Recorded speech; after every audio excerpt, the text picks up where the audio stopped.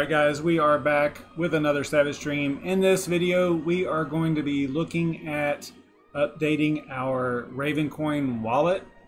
They just recently released a new version, so we're going to take a look at that. You can see right here I've got my folder open with where my wallet shortcuts are. I'm going to go and just do some double checking here and make sure that I'm in the right location and that I am going to be updating the correct wallet and all that stuff. Some of this is not really necessary if you just, use the same blockchain folders and all that. You'll see where we are going to extract some files, that we download from the Ravencoin website. But right here, I am just going to verify location of the files. And I just want to make sure that I'm going to check the properties of this file right here, because that is your Qt wallet executable. I want to look at the properties of it to make sure that I'm on the right version and all that good stuff. So that is what we are doing right here. Go to the details tab. You can see that's version 4.2 here. So once that's done, we'll go back out to the wallet. You can see here that it's got some warnings. It's got a new wallet version up there at the top. It's got a warning message over here on the right. But I want to make sure that my wallet is up to date. And by up to date, it doesn't mean the version. It just means that the blockchain is synchronized and that everything is good to go. That's what the little check mark is down there at the bottom right hand corner. And then you can see the new wallet version up here.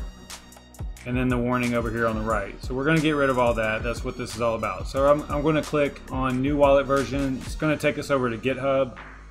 You can be pretty confident that this isn't like a malicious link or anything because it's coming from the wallet. So I think that that's okay to go ahead and have a pretty good amount of confidence that this is going to be okay. I'm using Windows, so I am going to choose the Win64-bit version of Wallet 4.3.2.0. You can see all the stuff that it updates here. It's not a ton, but it was an important update. I don't believe that it is a required update, but I mean, because my blockchain's still synced and everything now. I don't know what would happen after the fact, but it seemed to be working okay. So I'm just going to download the Windows 64 version here, signed version.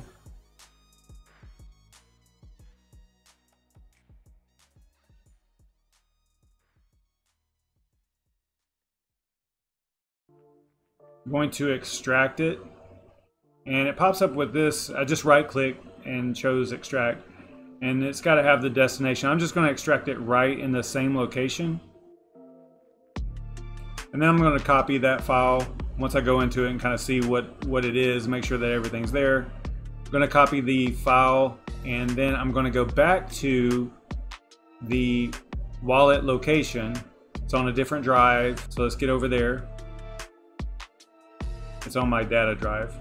So once I get over there, I've got a folder in here called Raven, and that's where my wallets are. I'm going to go ahead and delete this, delete a shortcut here too. Paste that in there, and then verify the numbers and all that. Now you can see that this shortcut here is pointing to the wrong location. It's pointing to the old version. So I'm going to delete that shortcut and create a new one. And this is just the way I have my stuff set up. This is not saying that you should set yours up this way. It's just how I do it. Create a shortcut. I'm going to rename the shortcut just for the heck of it. Make it a little bit slicker.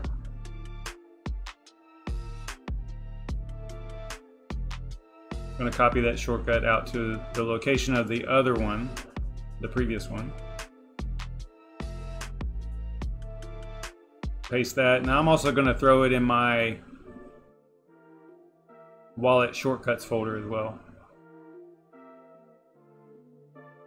And delete the old one.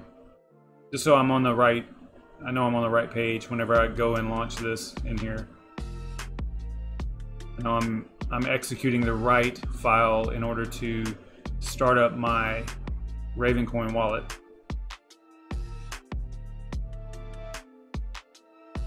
Before I launch it, I've got some wallet.dat files here And what you'll want to do is copy those. This is just a precaution. It's not required or anything, but I like to make a backup of my wallet.dat files before I go and launch a new wallet that is going to be accessing them. Now in this case, I'm just copying them over to a folder on the same drive. I would recommend throwing them on a USB or some other external media in order to back them up.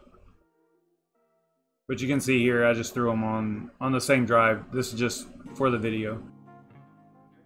So once you have a good backup, then it's probably safe to go ahead and launch the new wallet executable. You got to close the old wallet first, and then launch the new one. Comes up with a pretty standard warning, letting the executable get through and out to the internet.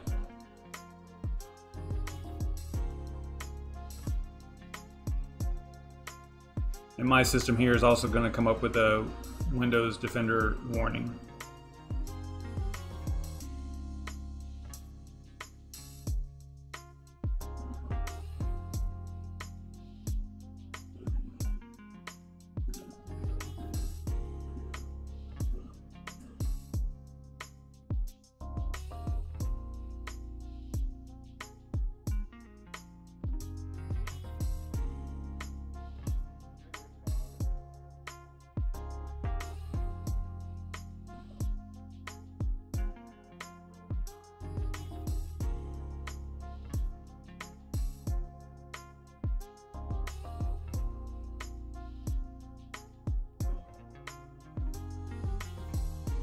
It's actually on my other screen, and it did actually launch, and it looks like everything's okay. But the firewall warning is on my left screen here. I think let me drag it over here real quick.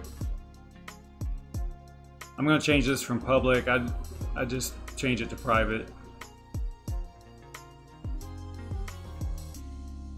Only allow it through on on private networks.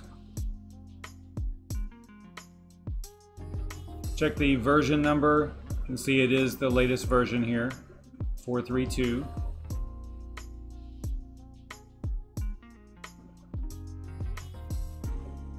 And that pretty much means we are good to go. We've got a check mark in the bottom right hand corner. It's all synced up. Everything's good. I haven't tested a transaction or anything, but I think we're going to be solid here. If you found this video helpful or entertaining in any way, go ahead and like, share, and subscribe, and click the notification bell and all that stuff. And leave me a comment. Let me know what you think about Ravencoin, whether or not their development is going the way you think it should, or would like to see it. And yeah, I think that's it. Stay savage, everybody.